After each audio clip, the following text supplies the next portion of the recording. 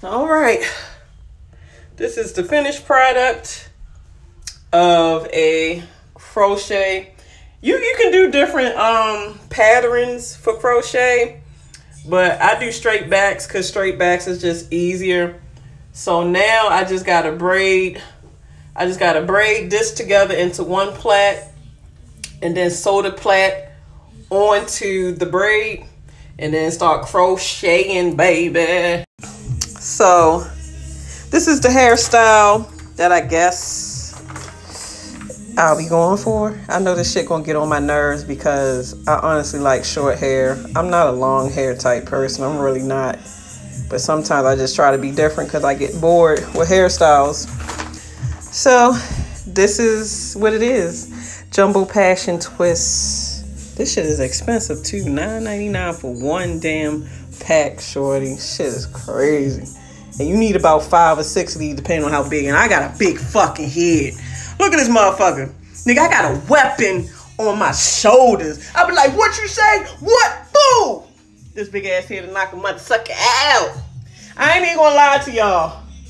Anytime I got into fights, I will headbutt the shit out of the mother. What? Boom! Say another motherfucking word. No. You know you talking to? No. Shit, and then my dad, he told his kids when you get in a fight, you choke a motherfucker. You put him in the chokehold, or you just body slam him.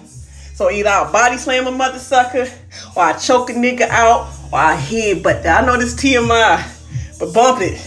Y'all know sister is silly. I'm just saying. Hey, y'all ain't from Baltimore. Baltimore is Bmore careful. All my Baltimoreans, y'all know how I act and why we act the way we do. You fight a lot up there in Baltimore, and you definitely got to look behind your mother-sucking shoulders up there in Baltimore.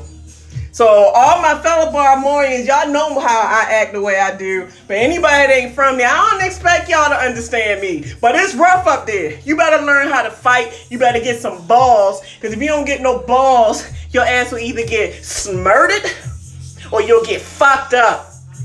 So I ain't about to keep getting fucked up. Before I get fucked up, I'm gonna fuck somebody up, shorty. And I ain't saying that I'll win every fight, because obviously, motherfucker don't win. I just couldn't believe he did this. He caught me off guard at the time with this. I couldn't believe somebody that was supposed to love me would hurt me, but it'll never happen again.